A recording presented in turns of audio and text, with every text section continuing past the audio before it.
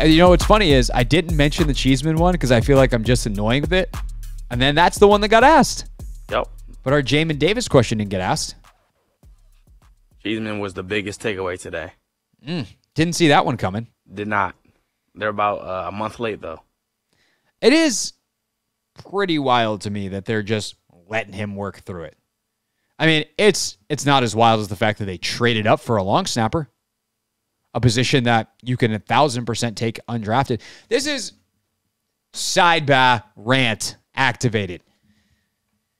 This is my biggest gripe with Rivera and the whole regime, right? It's not that they're not good. It's not that they have no idea what they're doing, because that's taking it way too far. It's not even that they messed up quarterback, because they've tried some, I would say, reasonable things. The Wentz thing I thoroughly disagree with, but it wasn't an unreasonable. The price was, which is actually going to fold into my argument. But like the idea that you acquired Carson Wentz coming off what he was in 2021 was not ridiculous. Like, I mean, you know as well as anyone, Anthony, you're Mr. Colts over there.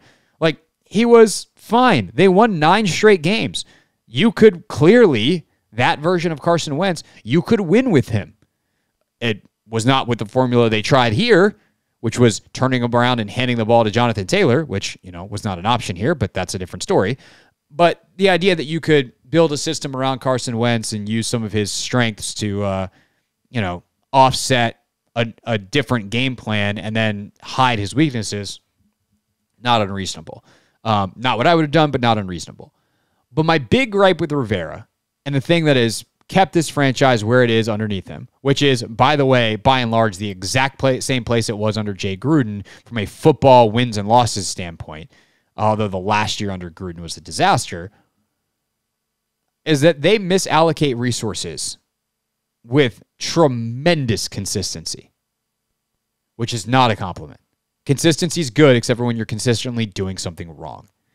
Trading up for a long snapper is a heinous use of resources in the NFL.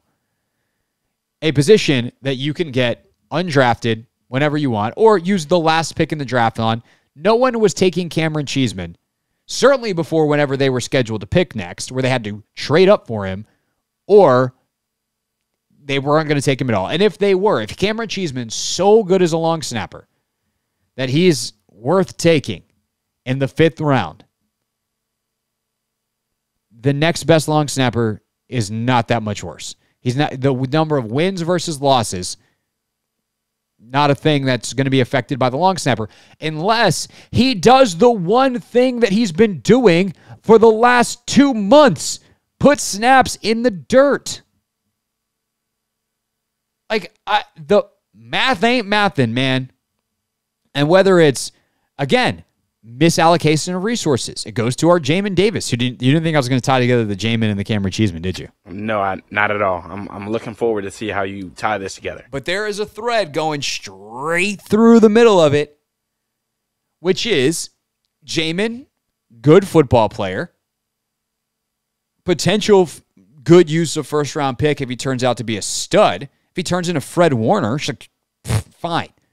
You think Fred Warner doesn't have a monstrous impact on San Francisco's defense? Of course he does.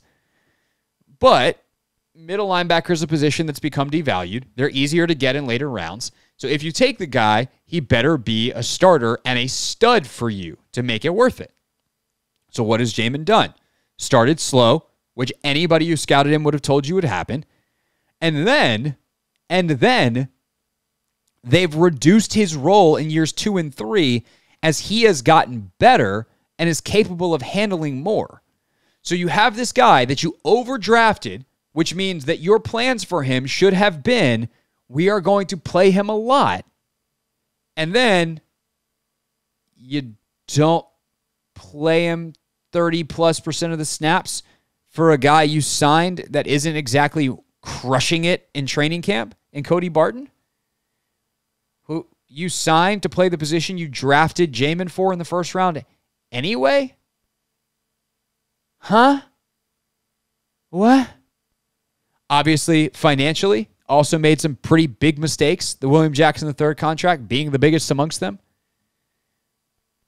That's the thing that keeps you between 7 and 10 wins in the NFL, where great teams are getting incredible performance out of minimal resource use and stud performance out of maximal resource use.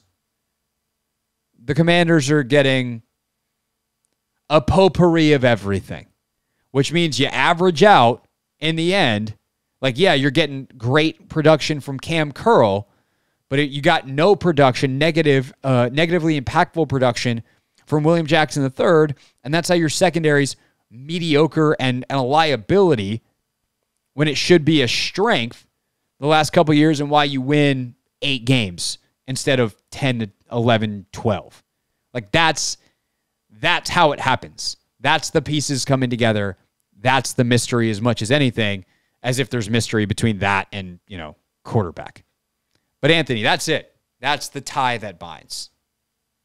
I mean, I like it. Common theme in terms of, misallocation of resources. Plus, that phrase just makes us sound so smart. Yeah. What did they talk about on the Hoffman show today? Misallocation of resources. I mean, you're right. We did trade up for a specialist all the way to the 5th round, which is, a little absurd. By the way, when they had a guy who was just fine in Nick Sundberg, who was beloved in the locker room and an asset in the community, not that inherently saves your spot, but like, you got a no-worries long snapper who makes you a better franchise. What are you doing moving on from him? And Cal Bear on Cal Bear crime. Rivera doing that to Nick Sundberg should take away his degree. Yeah, that's bad stuff. But I'm not going to lie, Craig. We've seen, some specialists get cut. And I don't, want, Cheeseman to, get cut or anything. But, we do expect him to, be a little bit better. But again, taking a chance on a specialist by drafting them, that's like, it has to pay off if we're going to, take that chance. And quite frankly, it's been all right, I'll say. Yeah, no, I mean, we've seen it. There was one of the drafted kickers that just got cut. Cade York from the Browns. Cade York, 4th rounder last year from the Browns. And it's just like, when will teams learn you don't need to do that? Mm-hmm. There's some dude on the street or, sure. Sebastian Janikowski, 20 years of excellence. Yeah, worth a 1st rounder. Sure. Yeah. And by the way, he makes kicks other dudes couldn't make. 58-yarders on a regular basis. Mm-hmm. Fine. Unless it's that dude and still a 1st round, bit ridiculous. It's just not necessary. And teams eventually, every other team's, I don't want to say every other team because, I guess we're talking about other teams doing it, and the Niners just did it. Like, the Niners are supposed to be smart. I don't get it, man. I mean, you can find a guy like Justin Tucker, that can go undrafted and end up being the greatest kicker ever. But, like, even Justin Tucker, over the course of, he's probably, 10 years in with the Ravens or something like that? Yep. How many games has he truly won them? Not how many game-winning kicks, because other kickers could have made those kicks. Mm-hmm. How many games has he truly won them? Probably a couple. Yeah. He's got some 60-plus yarders, and, like, his consistency is tremendous. Like, if he's going on average 5 for 5 when everyone else would go 4 for 5, like, yeah, eventually that's worth a game or two. So I'm not saying it's nothing.